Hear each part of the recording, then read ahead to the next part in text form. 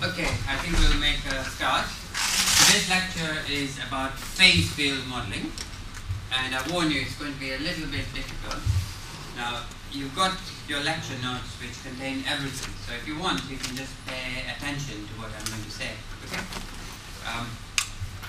Until now, we've dealt with the kinetics of transmission by looking at a precipitate inside a matrix, and there is this interface between the matrix and the precipitate. On one side we identify the precipitate, on the other side we identify the matrix, and this is effectively a two-dimensional object which separates the precipitate and the matrix. And then we work out free energies, kinetics, etc. Right? So this is the conventional way of dealing with growth kinetics. But supposing that we could represent the entire system by a parameter which we call the order parameter, phi, which is the order parameter. So we are plotting that along here. And when the order parameter has a value 0, it represents the precipitate. When it has a value 1, it represents the matrix. And when it's in between, it represents the position of the interface. Okay? So the order parameter is simply a way of describing the state that we are referring to. Then, supposing we could find a function g which represents the free energy of the entire system, or the free energy at a particular point as a function of the order parameter. Then if we integrate that g over the entire volume of the material, then we have a complete description of the free energy of that system. Yeah? And then we could model kinetics by minimizing that free energy and letting the system evolve according to the minimization of free energy. So we have just one parameter to describe the whole system, which is the order parameter. Of course, it varies with position. We would be able to calculate the free energy as a function of that order parameter and integrate that over the whole volume so we get the total free energy. And then all we have to do is minimize the free energy to allow the system to evolve. And the interface itself can be regarded as a phase, effectively. And in this model, it can be a wide interface or a very sharp interface. So you can define the thickness of the interface. So for example, when we talk about spinodal decomposition, where you have a composition wave propagating through the system, you know, whenever you have variations in composition, that's like having a soft interface, an interface which is spread out. Yeah? So you can even deal with diffuse interfaces in a model like this.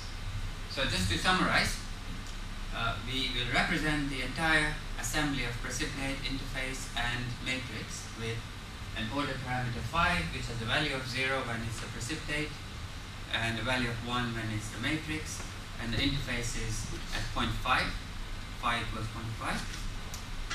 So this is the order parameter. We want to work out the kinetics of reaction, so we want to know how phi evolves with time.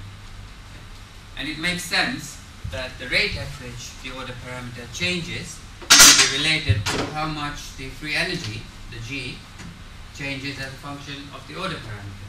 So if the g doesn't change at all with the order parameter, then obviously the order parameter is not going to change, right? Does that make sense?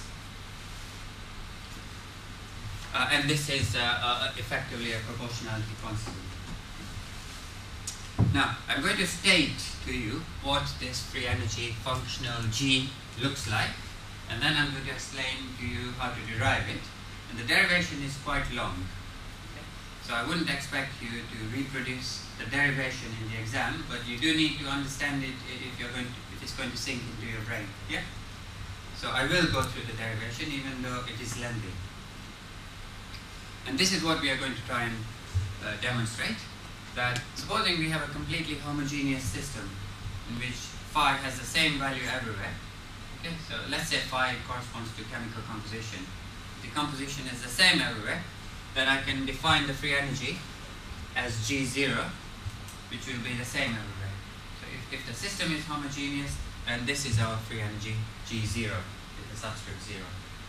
But if the system is heterogeneous, that means we have variations of composition or crystal structure, Then we have to have this additional term here, which depends on the square of the gradient of the order parameter. That means you've got a gradient of composition. This term here depends on the square of that gradient. And this is called the gradient energy coefficient. And effectively, that's like having a soft interface energy. And of course, we need to integrate this over the entire volume of material so that we have the total free energy functional. A functional is simply a function of a function.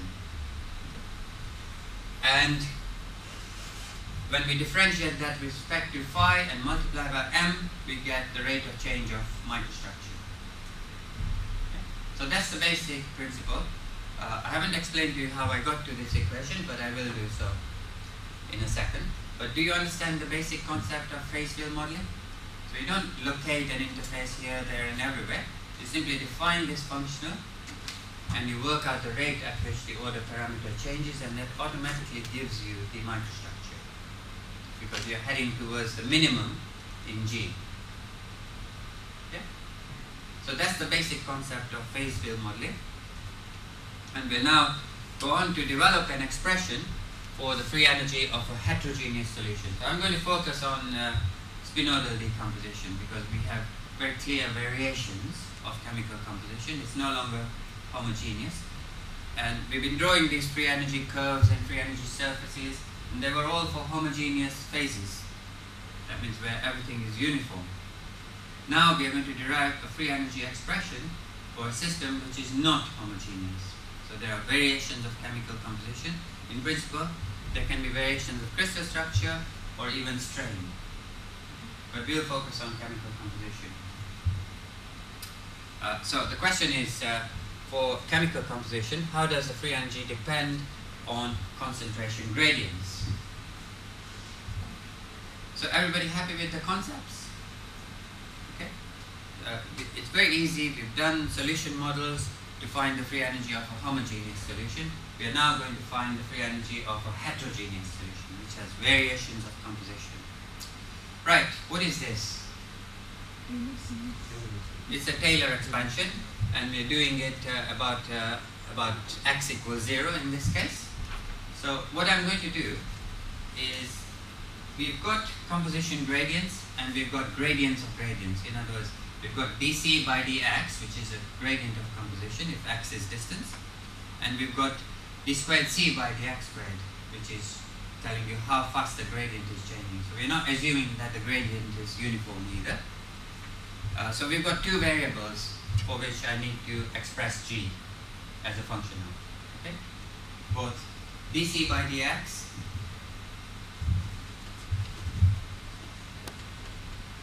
this is a concentration gradient, and if you like, this is the curvature of that. Okay? So it's how the gradient varies with distance. And for brevity, I'll label this as y and this as z. Okay? So these are the two variables, and I need to express g as a function of these two variables. In this case, we have just one variable, x. I need to do a Taylor expansion for two variables. So how do I do that? Well, this is it, but let's just go through it. Okay? So we've got the g as a function of y and z, and just like we have j0, we have first here g0, okay? The first term, which is assuming that everything is homogeneous. Then we look at the second term, which has the derivative here and that. So we have plus, and the second term will become y into, so that y corresponds to this here, and the variation of g with y plus z into the variation of g with z. If I have more than two variables, I can continue in this direction. Okay? So, are you happy? This corresponds to the first term in the top Taylor expansion. Then I add the second order terms. We have the half, which comes from this 2 factorial here. So you have half into the square of y, so y squared into d squared g by dy squared plus z squared into d squared g by dz squared plus 2 into d squared g by dy dz. Yeah? I'm not going to go beyond the second term. But do you see how we've done a multivariate Taylor expansion? It's basically very similar to the single variable Taylor expansion. Yeah? Now things will get algebraically complicated because I'm going to substitute for y, I'm going to use dc by dx, and for z, I'm going to use d squared c by dx squared. But I need to do that in order to simplify things. So instead of y, I will write dc by dx.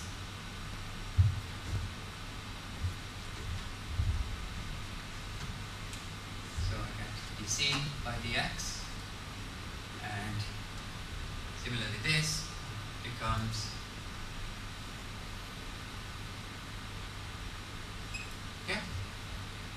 instead of z, I will write d squared c by dx squared.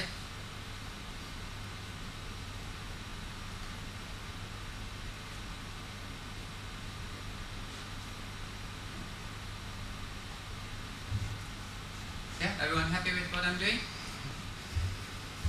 So instead of y squared, I have the gradient squared, dc by dx, the whole thing squared. And similarly here, dc by dx squared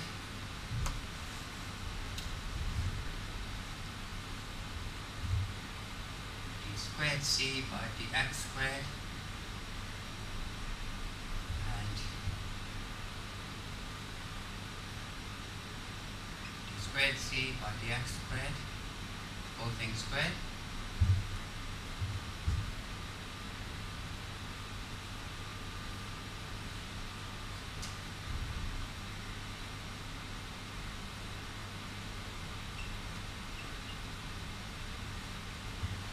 Okay, so there's nothing complicated that I've done. I've simply substituted for y and z in terms of the gradient and the curvature of that gradient. Okay?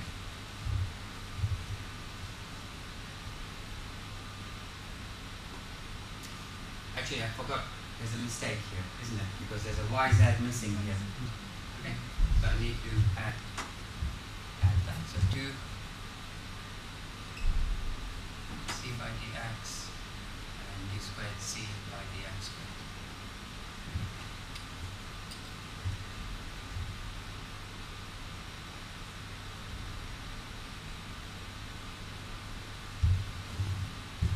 So we've done a Taylor expansion of the free energy in terms of the gradient and d squared c by dx squared.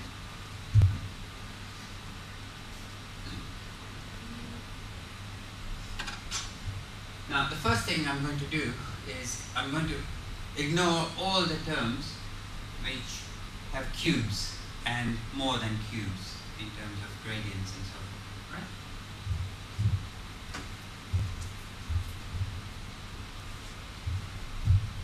So this term, which has a dc by dx and d squared c by dx squared, I'm going to delete that term. Now this term here is exactly the same as this. It's the free energy for a uniform composition. If I write kappa 1 as dg over d by dc dx, then I have this term here. So this first term is simply this one here. Can you see that? I've simply replaced everything except dc by dx by kappa 1. Right? So I can just rub this out.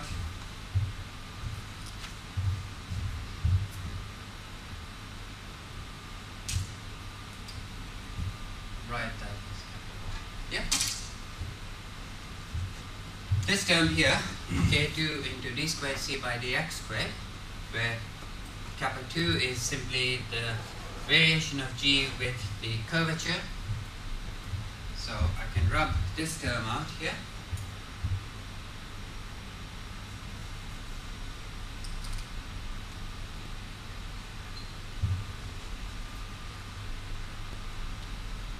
Yeah, everybody happy with that? Except that I need to also incorporate this term in there. No, that's right. So that will correspond to K3 here. We've got half d squared G by dc by dx squared. So this, if I remove that and I change that to K3,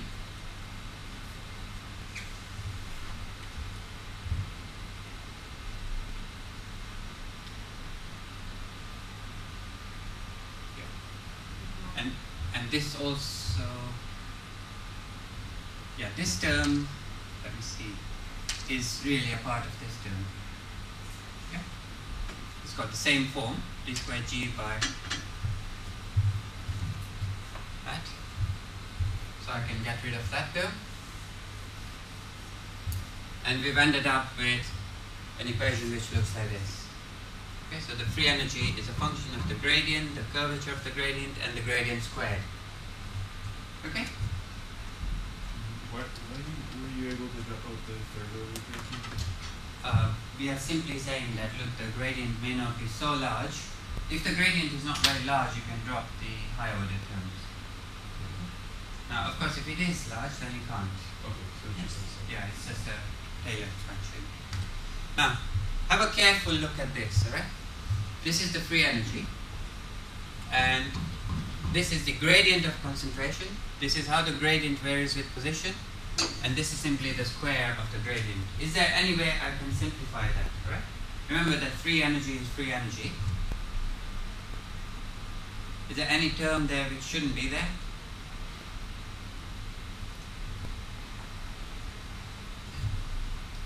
So think about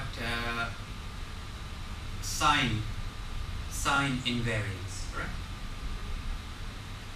Obviously, if I change the sign here, it doesn't matter because it's in a square. But should the free energy vary if you change the sign of the gradient from this to this?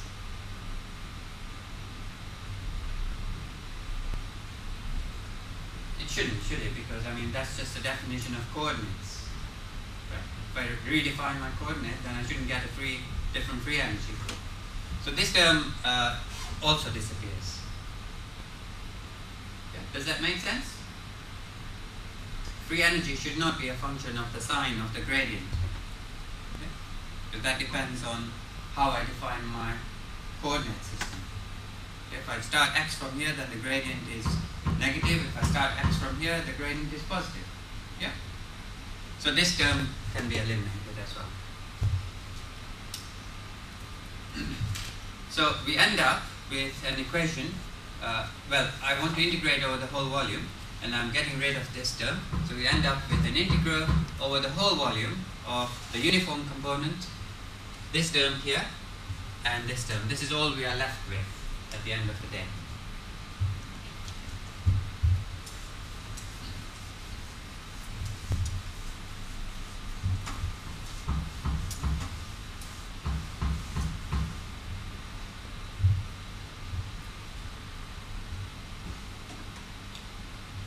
Okay, let's simplify this further, because we've got two of these terms, and the equation that I showed you earlier only had the square of the gradient. Yeah. You know, if I go back and show you this equation, we don't have a term in d squared c by dx squared. We just have the square of dc by dx here. Okay. So we haven't completed our simplification process. Okay, so here's that equation reproduced again, and I'm going to focus on this particular term here, okay, the integral of that term. Now, are you familiar with this? Integration by parts. Okay, so you've got the integral of u and the derivative of v with respect to dx, then you can write it as the product of u and v less the integral of u dash v into dx. So this is a mathematical, what do you call it, a mathematical statement, yes, that's right, which can be proved, that if you want to integrate u v dash with respect to x, then that's equal to uv minus the integral of u dash v dx. So if you define this as u and this as v dashed, then what is v? dc by dx, that's right. So the first term here is u, and this is v, which is the integral of d squared c dx squared, minus, we need u dashed, right? So u, remember, is k2. What is u dashed equal to? Yeah, that's very good. I thought you might say dk2 by dc, but you correctly said dk2 by dx. Okay. But I'm going to write this as that is equivalent to dk2 by dc into dc by dx. Okay. So if I take dk2 by dc and one of those dc's by dx's, then that's equivalent to dk2 by dx. And of course, the v is again dc by dx, so we have a square here. Can I get rid of anything there?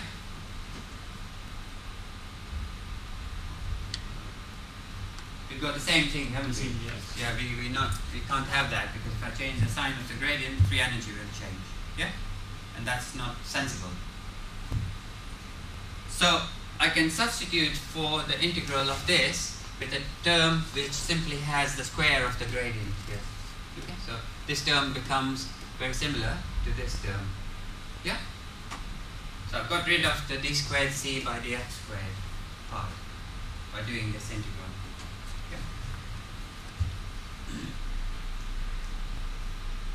And therefore, I end up with my final equation, which I showed you at the beginning, that the free energy functional over the entire volume is the uniform component plus a component which depends on the square of the gradient. So this is the square of the gradient, and in our case we are talking about a composition gradient, so that will be the square of the composition gradient, and this is the parameter which contains all these, okay, the K3s and so forth, which we call the gradient energy coefficient. And that is effectively like having an interface energy in a system which is not homogeneous.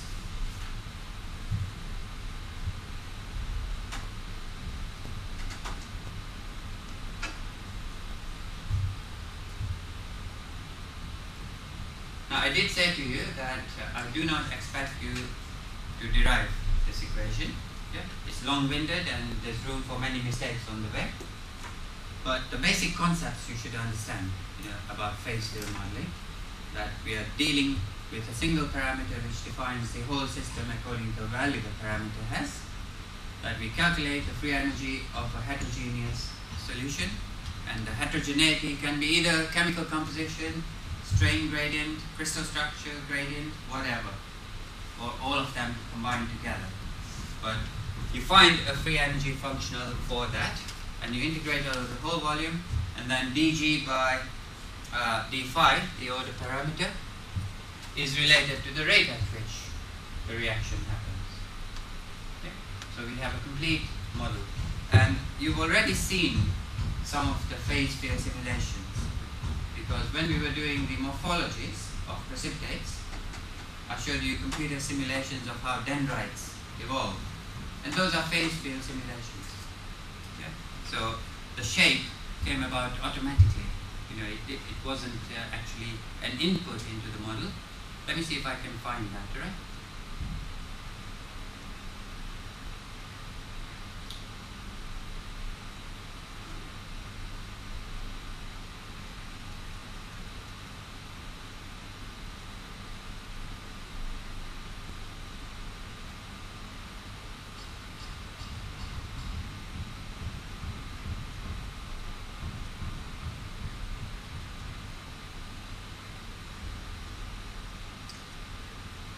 Where did I put them?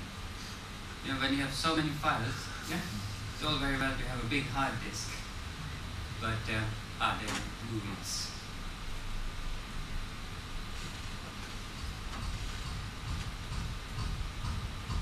Okay, so this was one of the movies that I showed you.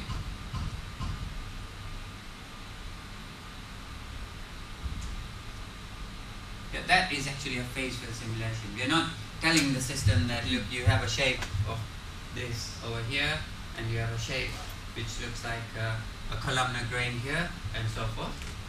The free energy is being minimized at every stage. d phi dt is being calculated, and you're plotting the results.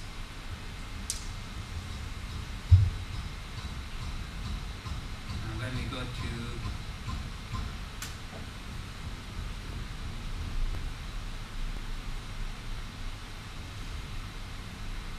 so that is the growth of two phases together. You know, this is what we call a eutectic reaction, where you have two phases growing at a common front, and all this branching and so forth is an automatic consequence of the phase field model. We're not telling the material at any stage that, look, now you should branch and your spacing should change and so forth. At each point, we are minimizing that free energy function. Okay. These movies are actually produced by colleagues of mine, Pavlik in Aachen University and Nestler, who is in a commercial setup where the cells have software. So that essentially is phase field modeling, and it completes the kinetics part of the lecture course. So do you have any questions?